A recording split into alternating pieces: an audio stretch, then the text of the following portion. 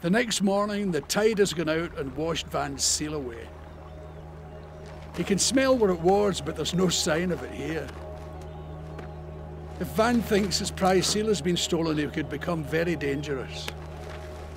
He would be very protective of this seal.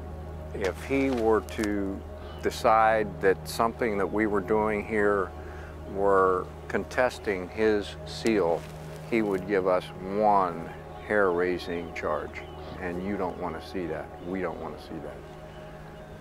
So I'm taking this situation pretty seriously, actually. And the reason I don't want to back off right now, Matt, is when he's challenging us, which he is right now, backing up is not the best move. Yeah. Holding your ground. We're submissive, but we're not scared. Yeah. Maybe he thinks the crew have taken his seal. I actually consider this to be one of the riskier situations that we've been in on this project right now. He's coming here now. Guys, maybe we should just... Coming at us.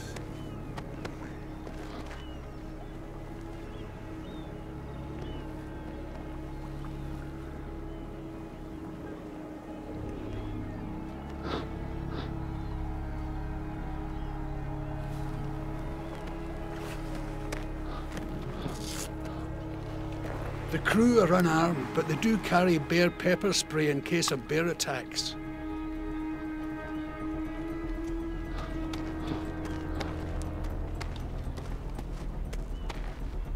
This is a real deal. Yeah, well, what are we going to do? Everybody be aware. This is potentially dangerous. Van, we're not challenging you. We're not challenging you, Van.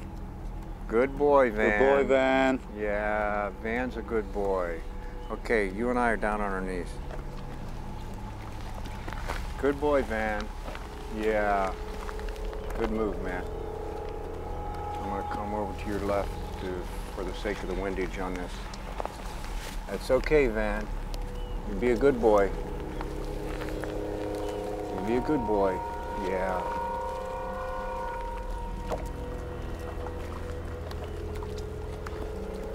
Be a good boy, Van. That's okay, buddy. Yeah, we don't want your seal. No, he's a good boy.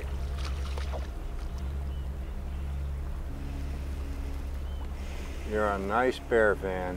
I know what you're doing. You're just saying that you want us to know that you're the boss, and we understand that. Yep, we understand it's yours.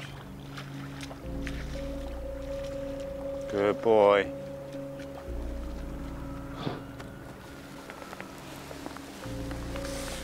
Well played.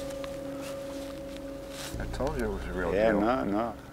That was the riskiest thing we've done in this project. Okay.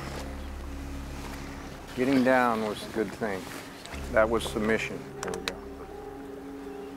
Did you have the safety off then? Oh yes, I had the safety off and I was ready to go, trust me. That was a serious situation. He was cool about it. We did the right thing, we were cool.